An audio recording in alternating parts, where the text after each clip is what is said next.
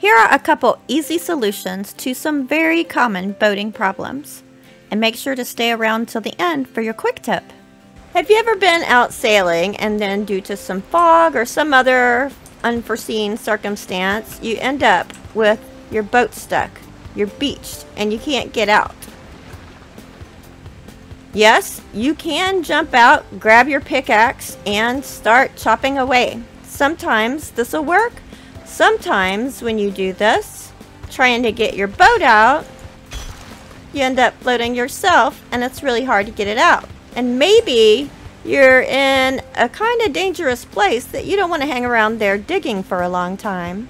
Another quick option is instead grab your trusty hoe, go to the lowest part that you can stand over, even in your boat, where it's got deeper water underneath, and level the ground there.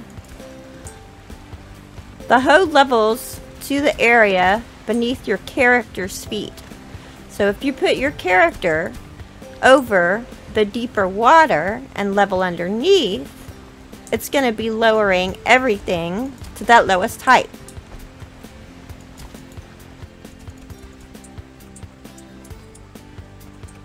This can often be a much faster way to get yourself unbeached and out of a dangerous situation.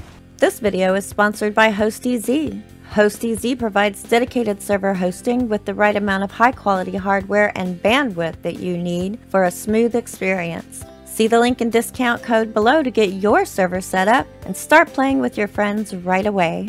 Sometimes you have a base built somewhere and you want to be able to get to the dock easily in and out, but there's like this one little spot or something that you keep getting stuck on a sandbar or high ground in the bottom of the ocean.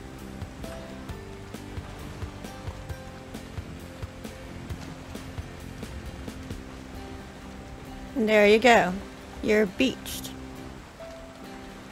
Gotta wait around for the water to change. Sometimes you can dig it out with a pickaxe, but sometimes even that doesn't work. It's too low down, you end up swimming, you can't get down there to get it all out. Here's something that you can do. Build a beam on the lowest area in the bottom of the water that you can find. Get it to where the beam comes above the water. Now, attach a platform to that beam. So now I have a place where I can stand over the lowest part of the ground here under the water. Pull out your hoe and start leveling the area underneath your boat, because it will level to the level of the ground underneath your character's feet. So that's the lowest area around to level from without being swimming in the water and using the ability to use your tool. Then you can get a little bit closer as you go, because then the ground underneath you has been lowered down as well. You can keep building closer now because that ground is lower, and do it again.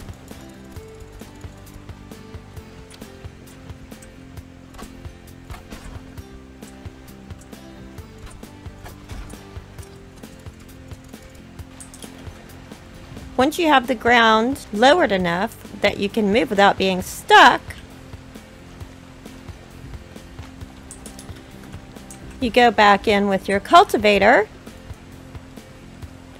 choose the grass option, and it will return the ocean bottom to its original look. This will also lower any rocks that are down there causing you a problem on the bottom as well. And now there's no more getting my boat stuck on my way home.